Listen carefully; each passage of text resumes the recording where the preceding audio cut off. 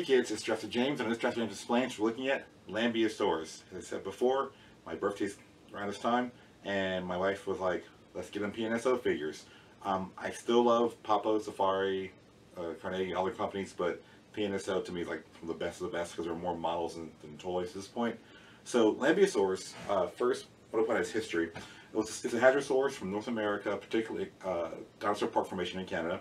There are species, or there are some that are thought to be found from North America, United States, and Mexico, but the ones that are in Canada are the ones that are more established, more taken serious, basically.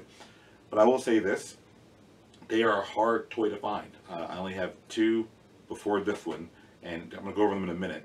But I will say also the importance of Lambeosaurus is that it's found in the Campanian period. So remember, Campanian stage, the late Cretaceous, so the Mesozoic, the Triassic, Jurassic, Cretaceous.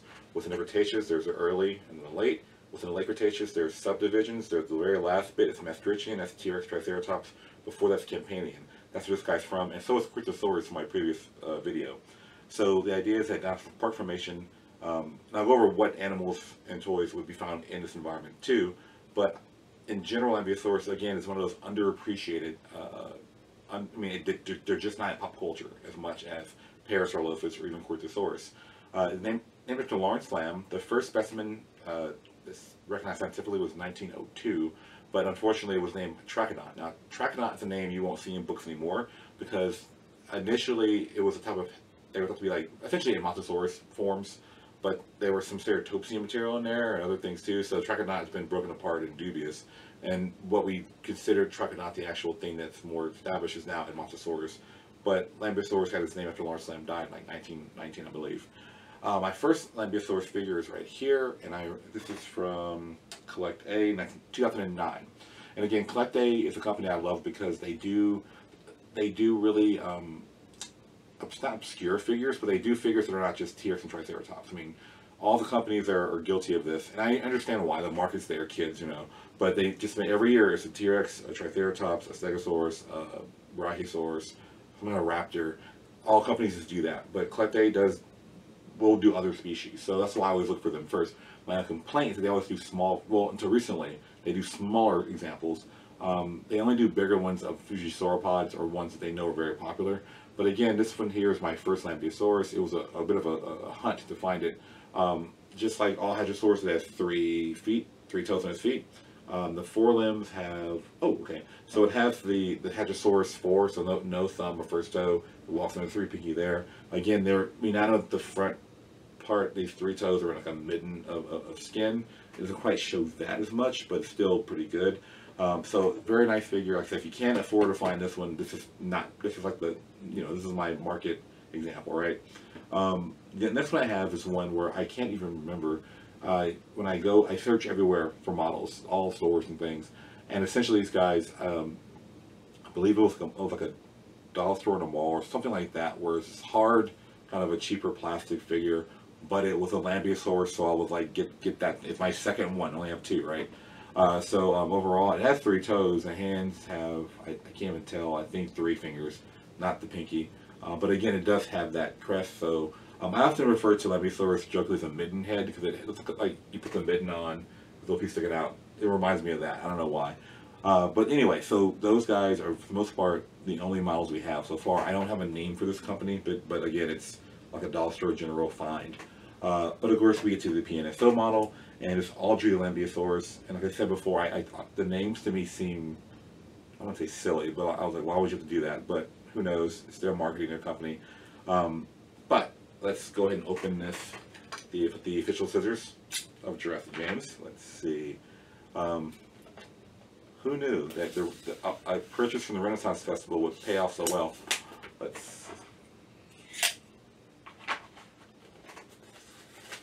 And again, the box, I keep my PNSO boxes because they're art too. I mean, they're such beautiful art here. Now, go ahead and pull the guy, Audrey, I guess it's the girl, out. Oh wow, so it comes with a poster of Audrey. So there's a poster of the animal that you can appreciate, like when, I guess you're traveling, you can't take her with you. And of course, they always give you little booklets with the stories of, this is really cool. So like they'll give you examples of like when it's walking, what its feet. I'm gonna put that right there in the camera, so you can pause it if you need to look at it more. But give you an example in the forelimbs, so they kind of break down all the parts of the animal, the head, the crest. So I really like that's the kind of attention to detail. Like if I had my own toy company, I would do that, right? When I have my own toy company, right? This is what it's building toward. So let's go ahead and get this model out. Interesting. The Cryptosaurus did not have a separate plastic wrap around it, but so there it is, or let's say there she is. I will keep that in the package because you never know what the future holds.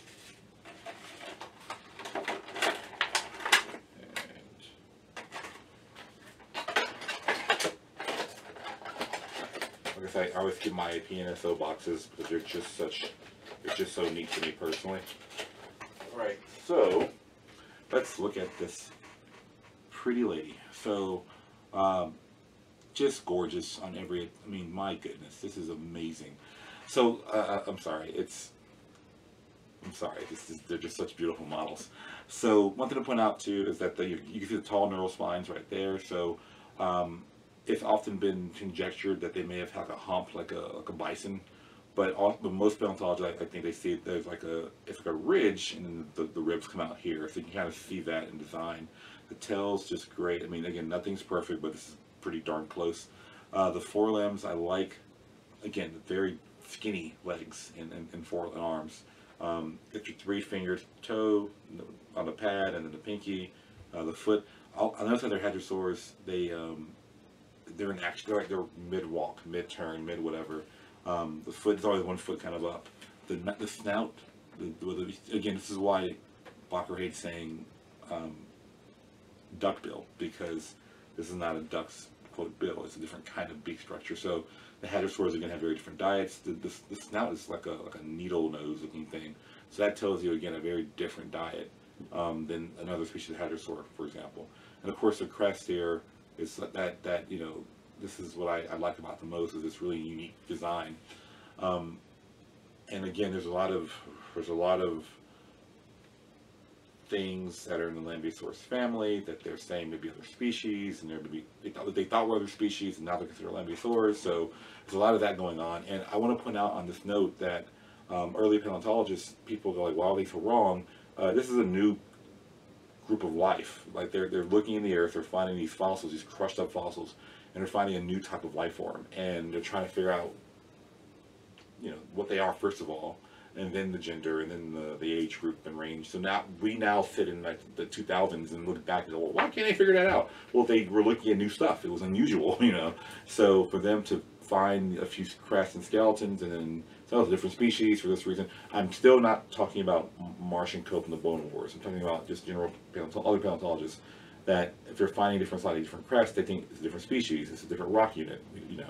So now we're realizing, oh wait, a lot of those were just Lambeosaurus, different varieties of them, different looks of them, you know. But I must say again, I just really love this model. If you like, I love every one of my creatures here on my island, but like I think the PNSO is my future. I like these guys a lot, and they even make the cloaca. Look at that. The word cloaca means sewer in I think Latin for Rome, and where humans have like a back hole and then a front hole, they have just one, and so that's the thing that, you know, we have little ear notches here. Very cool. Now the pattern of skin, we don't know that, but I will tell you as far as ecology goes, who does this Lambeosaurus live with? Well, it's in Dinosaur Park formation, just like Cryptosaurus, its cousin, but the difference is slightly different animals. So we have Parasaurolophus, which we all know and love. We have the Edmontonia and Euplocephalus, so those are from the same part of the formation. And of course, Chasmosaurus. There's Centrosaurus, which is a toy out there I'm going to get one day. And of course, Styracosaurus, which is, I think, the second, or at least third most famous ceratopsian. And the predator of choice, or predator of obligation, as a tyrannosaur named Gorgosaurus. Now, most of my Gorgosaurs are kind of small, but this is the one from Walking with Dinosaurs, not the BBC version, the British broadcasting version. This is the movie where they're walking around talking, and well, not him, the herbivores can talk, which I thought was weird, because why would the carnivores being smarter, not have language, but the herbivores being dumber would have language. Anyway, so Gorgosaurus, not to scale to everyone else here, but it's a small Tyrannosaur relative.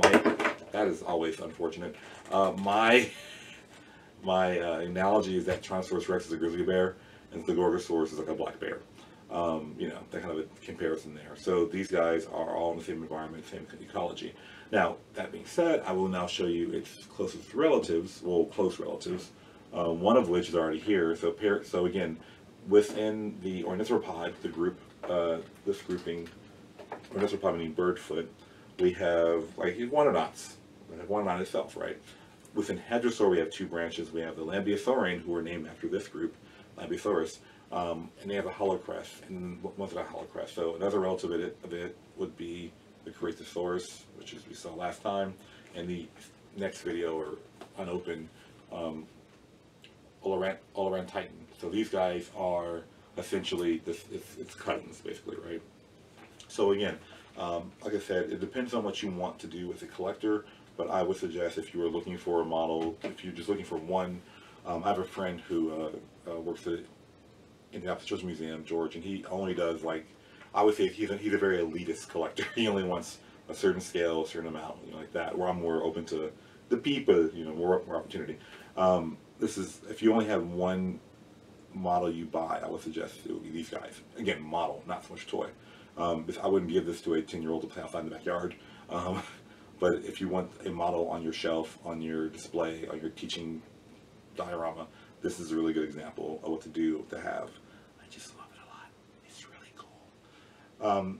That being said, we are now done with this video, and I hope you, in the below here, comment, like, subscribe, share, etc. Let people know if this is interesting. Let me know what you think. If you want to buy Lambeosaurus, are you happy that they finally have a Lambeosaurus you can buy, other than the ones that to find and fight for? Let me know in the comments below, and I'll see you guys later.